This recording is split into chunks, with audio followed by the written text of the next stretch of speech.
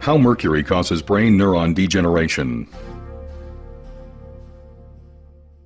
Mercury has long been known to be a potent neurotoxic substance, whether it is inhaled or consumed in the diet as a food contaminant. Over the past 15 years, medical research laboratories have established that dental amalgam tooth fillings are a major contributor to mercury body burden. In 1997, a team of research scientists demonstrated that mercury vapor inhalation by animals produced a molecular lesion in brain protein metabolism, which was similar to a lesion seen in 80% of Alzheimer's diseased brains. Recently completed experiments by scientists at the University of Calgary's Faculty of Medicine now reveal, with direct visual evidence from brain neuron tissue cultures, how mercury ions actually alter the cell membrane structure of developing neurons.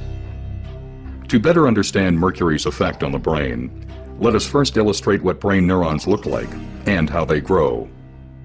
In this animation, we see 3 brain neurons growing in a tissue culture, each with a central cell body and numerous neurite processes. At the end of each neurite is a growth cone where structural proteins are assembled to form the cell membrane.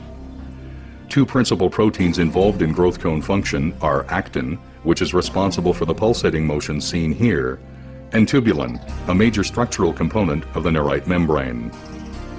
During normal cell growth, tubulin molecules link together end-to-end to form microtubules, which surround neurofibrils, another structural protein component of the neuronal axon. Shown here is the neurite of a live neuron isolated from snail brain tissue, displaying linear growth due to growth cone activity. It is important to note that growth cones in all animal species, ranging from snails to humans, have identical structural and behavioral characteristics and use proteins of virtually identical composition. In this experiment, neurons also isolated from snail brain tissue were grown in culture for several days, after which very low concentrations of mercury were added to the culture medium for 20 minutes. Over the next 30 minutes, the neurite membrane underwent rapid degeneration, leaving behind the denuded neurofibrils seen here. In contrast, other heavy metals added at this same concentration, such as aluminum, lead, cadmium, and manganese, did not produce this effect. To understand how mercury causes this degeneration, let us return to our illustration. As mentioned before, tubulin proteins link together during normal cell growth to form the microtubules which support the neurite structure. When mercury ions are introduced into the culture medium, they infiltrate the cell and bind themselves to newly synthesized tubulin molecules.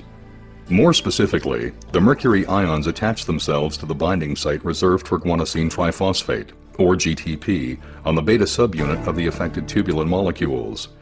Since bound GTP normally provides the energy which allows tubulin molecules to attach to one another, mercury ions bound to these sites prevent tubulin proteins from linking together. Consequently, the neurite's microtubules begin to disassemble into free tubulin molecules, leaving the neurite stripped of its supporting structure. Ultimately, both the developing neurite and its growth cone collapse, and some denuded neurofibrils form aggregates or tangles, as depicted here. Shown here is a neurite growth cone stained specifically for tubulin and actin, before and after mercury exposure. Note that the mercury has caused disintegration of tubulin microtubule structure. These new findings reveal important visual evidence as to how mercury causes neurodegeneration. More importantly, this study provides the first direct evidence that low-level mercury exposure is indeed a precipitating factor that can initiate this neurodegenerative process within the brain.